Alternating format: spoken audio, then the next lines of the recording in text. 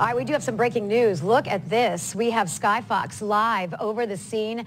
Another warehouse fire explosion. This is on West 38th Street here in Cleveland. Right near Clark. It's right on the corner there, Sesco Avenue. So obviously there's going to be some traffic restrictions, but we are seeing some type of situation where they have the explosion just a couple of minutes ago, and you can see the flames. This is one corner of the building, and we don't know anything about injuries or were there people inside or anything at this point, but you can see the fire crews are doing what they can. That's a lot of flames and a lot of smoke. You're going to be able to see it from everywhere. This is called A.J. Rhodes Manufacturing. So again, this is a warehouse fire that, as you can see, Skyfox right over that scene, trying to stay clear of that smoke as it's blowing out there to the right.